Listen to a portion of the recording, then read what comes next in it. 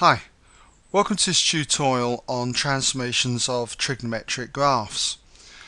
Now, before we start, I'm assuming that you're familiar with the three graphs y equals sine x, y equals cos x, and y equals tan x. And what we're going to do in this tutorial is apply the transformation y equals f of x plus alpha to each one of these three graphs. Now, f of x plus alpha, alpha being a positive constant or negative constant, represents a translation of alpha units parallel to the y-axis. Now, to demonstrate this, what we're going to do is first of all draw on a set of axes that go from minus 360 degrees to 360 degrees the graph of y equals sine x. I've let f of x equal the sine x, okay? So what does that graph look like? Well, as I say, you should be familiar with it. On this graph here, it's going from minus 360 to 360, and it peaks at 1, drops to negative 1, okay? Up to 1, down to minus 1, and so on. Okay, so let's have a look at this graph. Y equals f of x plus 1. I'm adding 1 to whatever f of x was. F of x in this case was sine x. So I've got the new graph y equals sine x plus 1. So you'll see that the alpha here on the end corresponds to plus 1. So it's going to represent a translation of 1 unit parallel to the y-axis. We're going to effectively add 1 to any y value. So if we do that, the whole graph is going to shift up 1 unit. I'll show you. Okay, this is what we get.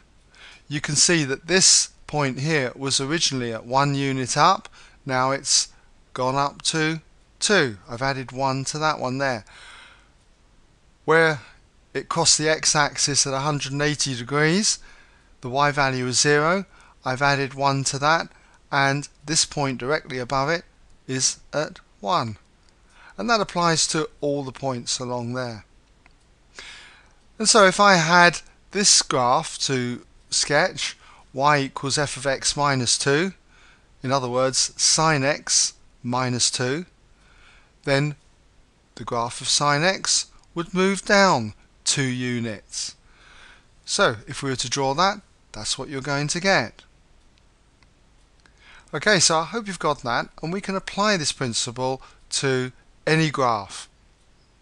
So what we'll look at now, and I'll give you an opportunity to have a go, is we'll look at the graph of cos x. Now here's the graph then of y equals cos x. It's again a wave function going between minus 1 and 1. And I've let f of x equal the cos x. So what I'd like you to try and sketch is a couple of graphs, okay? This one here, y equals f of x plus 2, which is going to equal cos x plus 2. And I've got another one here. What about sketching y equals f of x minus 3? That would be cos x minus 3. So just pause the video and have a go at sketching those, and come back and see if you've got the same answers I've got. Okay, well, let's just see how you got on. Well, with this one, y equals f of x plus 2, cos x plus 2 in this case, all we need to do is translate this graph of cos x up by 2 units. So it just goes up by 2 units, so this point here will cross the y-axis at 3. Okay, so you should have got this graph. Alright? And for y equals f of x minus 3, which equals cos x minus 3, all you've got to do is drop the original graph by 3 units. So this point here, where it crosses the y-axis at 1, just drop it by 3 units. 1, 2, 3 is going to cross the y-axis at minus 2. So you should have got basically that graph. Alright? So I hope you've been able to manage that one. Quite an easy idea, and we've got one more to do, and that's going to be the graph of y equals tan x. Now you should be familiar with this graph. It's got asymptotes at minus 270, minus 90, 90 degrees and 270 degrees. Now what I'd like you to do is to see if you could just sketch then one more graph, and that one will be y equals f of x plus 2, so we've got tan x plus 2. Again, you might like to pause the video and come back in a few moments and check your answer.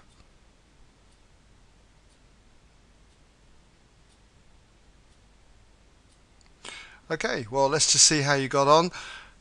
You should have basically a graph like this. Okay, what happens is that the original graph of y equals tan x just gets shifted up by 2 units. Our alpha value on the end here is 2, so we just push it up 2 units parallel to y-axis. So this point here was at the origin, it's just now gone up 2 units. Alright, and that applies to all of these points. That 180 go up 2 units, and there it should be 2 units.